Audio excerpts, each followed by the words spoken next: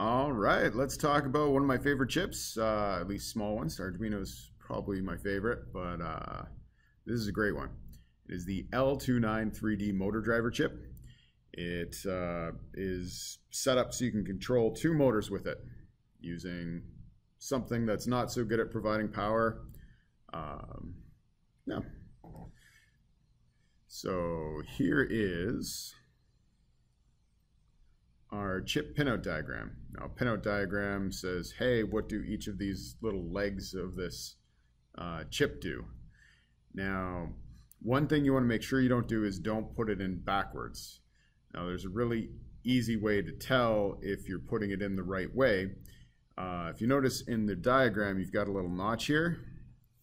There's an actual notch in the physical chip, and this is common for pretty much every single chip that looks remotely like this. It'll have a little notch or dot or something that says which way is which. I don't know if you can see this, but it's right there. Yeah. So look for the notch, make sure you put it in the right way. Now, first thing we might want to do with this chip is provide it some power. So notice we got a few options. We have 4 heatsink / grounds, pins 4, 5, 12, and 13. Any of these can be connected to ground, and they're all connected together. With this chip, you're going to have 2 power supplies to it. You're going to have the 5 volts from the Arduino powering the internal logic of the circuit. Plus you'll have, in our case, we will have 9 volts, but you can have anywhere from, let's see, what is it? It's like 4.5 to 36. Yeah, 4.5 to 36 volts that this can handle. So if you want to beef your robot, this can take it with some heat sinking. You just clamp those to something big that can dissipate a lot of heat if you're using 36. Anyway, so we can connect any of those 4 pins to either the ground side of your battery pack or one of the ground connections for Arduino. They're actually all connected together behind the scenes. It might be a little tricky to figure it out, but all of those will be at the same voltage level, and that'll work just fine. Actually, for this thing, it may make sense to connect it because we got 2 separate power supplies. We're not powering the Arduino by battery. So for this purposes, if you're not powering your Arduino by battery, connect one of the ground pins of your Arduino probably through one of the rails in your breadboard to one of the ground pins, one of our 4 options, and also connect the negative side of your battery pack to one of those ground pins, probably through a rail, those long things on the side of your breadboard, long rows. All right, so let's talk about the other pins.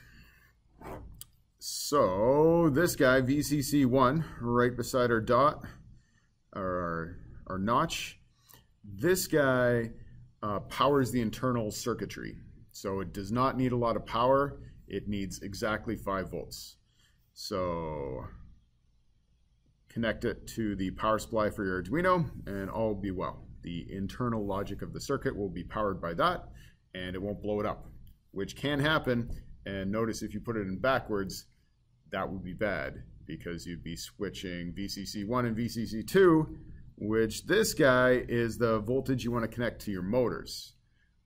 So that's the one that gets used to power your motors. And this guy, in our case, will be 9 volts, though it can handle more than that if you need. All right, so that'll power it. So now it's got power. Now we just got to deal with these A's and Y's. Now, first thing to consider with this thing is that these enable things. So we have 2 enables, 1 on each side. And each side of this chip here is designed to control 1 DC motor. So the whole thing together can handle 2 DC motors, but each side is kind of separate and designed for one. So this enable thing does kind of what you'd think with an enable. It turns that motor on or off. So if this is 5 volts, then the motor could be on.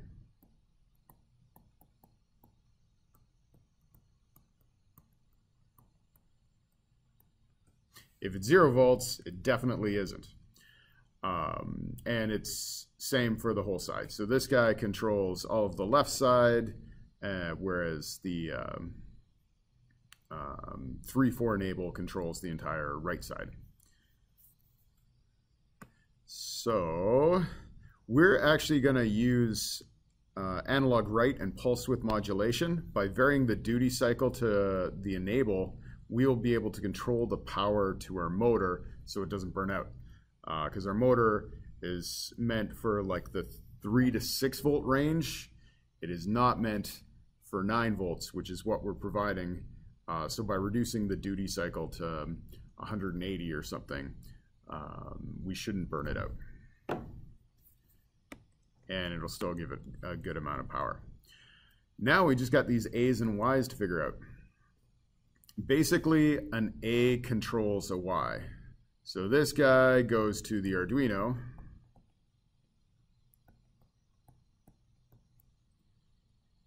A's to Arduino. And the Y's connect to either side of the motor. So you got a motor like this. My beautiful, beautiful diagram. So if the 1A thing is at 5 volts, so if it's at 5 volts, the 1Y pin is at 9 volts. If the 2A is at 0 volts, then the 2Y pin is at 0 volts. This is good, right? The way we have it now. We've got one side 0 volts and one side 9 volts. There is a difference in voltage levels on either side of the motor, so current will flow through it in one direction and make the motor turn in one direction. If we want to make it turn in the other direction, we'd switch which A pin we were digital writing high to. So if we're putting out, and which one we're doing low. So if we digital wrote this pin, this 1A to low, 0 volts, that means this side would go to 0 volts. And if we digital wrote high to 2A, that would set it to 5 volts there, which would mean our motor driver chip would make 2Y at 9 volts. And that would make current flow through it in the other direction. If current's flowing through it in the other direction, just like we saw in the last video, the motor will turn in the other way. So by setting digital writing one of these A's to high and the other to low, and switching which one's high and which one's low, that's how we're going to control direction.